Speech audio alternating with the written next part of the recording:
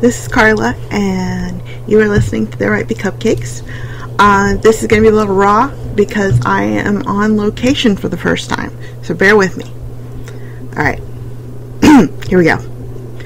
Virginia is full of woods. Don't believe the Blair Witch Project. It is possible to get lost in America these days, at least in Virginia.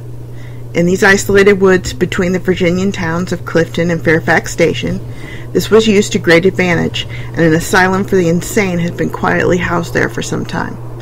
For the insane, and yes, perhaps also for just the dangerous and the unwanted as well. Sometime in the mid-20th century, this asylum for the insane was shut down. Some say for overcrowding, some say mismanagement, some say abuse of the patients. So the powers that be loaded up the patients into buses bound for nearby Lorton Prison, the only facility in that area of Virginia possibly equipped to handle their and the community's needs. During this macabre commute, one of the poorly maintained state buses threw a rod, perhaps. No one's quite certain what happened, or will admit what happened, but one of the buses crashed. Maybe the other bus drivers and guards didn't see, or maybe they did see and were afraid to stop. Many of the patients on the wrecked bus tried to take advantage of the situation and escape in the chaos, but all were caught, except two, Douglas Griffin and Marcus Walster. For months, authorities secretly searched these forests that I'm in for these dangerous, disturbed men, but the only sign of human habitation in these isolated woods were several cleanly skinned and gutted bunnies strung up in the trees, and from the old disused railway underpass known then as the Fairfax Station Bridge. The authorities, you see, did not notify the public of the fugitives or of this grisly evidence of their presence for fear of inciting panic. They didn't even tell the public when Marcus Walster was found, dressed and gutted like one of those bunnies, hanging from this very bridge. They figured the location was remote, so they had the situation under control.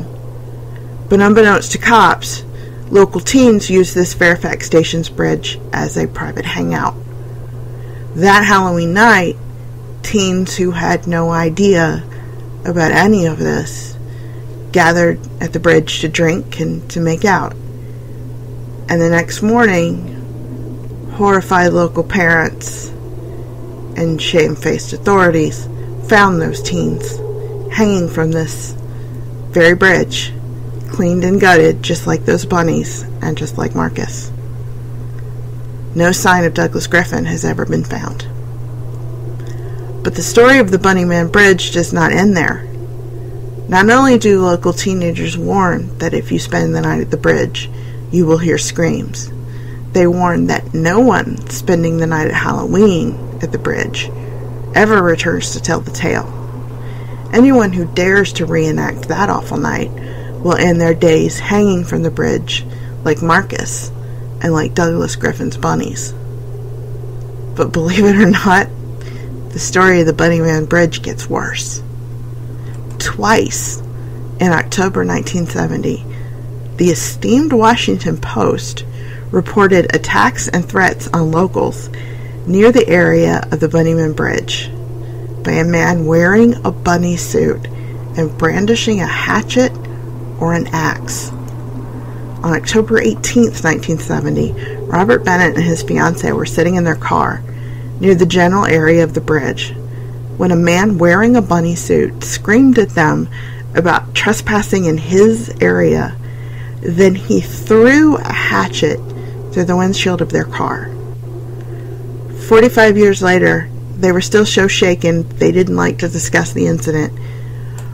But when approached by the Washington Post, the woman's aunt verified that she vividly remembered the awful experience of combing glass particles out of the woman's hair. On October 29th, 1970, Paul Phillips saw a man in a bunny suit standing on the porch of an unoccupied house near the Bunnyman Bridge. When this man saw Phillips watching him, he began chopping at one of the porch joists with an axe and shouting about other people trespassing on his land. Douglas Griffin or not, some man has taken on the legend as his own and believes himself to be the Bunnyman. Apparently, all it takes to tempt him out of hiding is being near the bridge on an October night. I was able to get the GPS coordinates and directions to the bridge from Atlas Obscura, and I'm going to stay out here, announcing my presence by listening to podcasts without headphones. I have some realistic rabbit game strung up in the trees near the bridge, a couple dangling from the bridge. If it's the same man, if, say, he was in his 20s in 1970, he'd be my dad's age. That's perfectly reasonable. If it's not him, then it might be an inheritor to the myth, much like I think the 1970 Bunnyman probably self-inherited the legend of Douglas Griffin. Once I draw him out, I'll capture him on film, and I'll share what happens next on my next episode. I'm going to stop recording this intro now, and I'm going to upload it to Tyler of the Minds of Madness podcast, who's agreed to publish it for me while I'm out in the woods. Thank you, Tyler. This is Carla for That Right Big Cupcakes, and I will see you guys next week with hopefully the coolest legend tripping report ever. Happy early Halloween.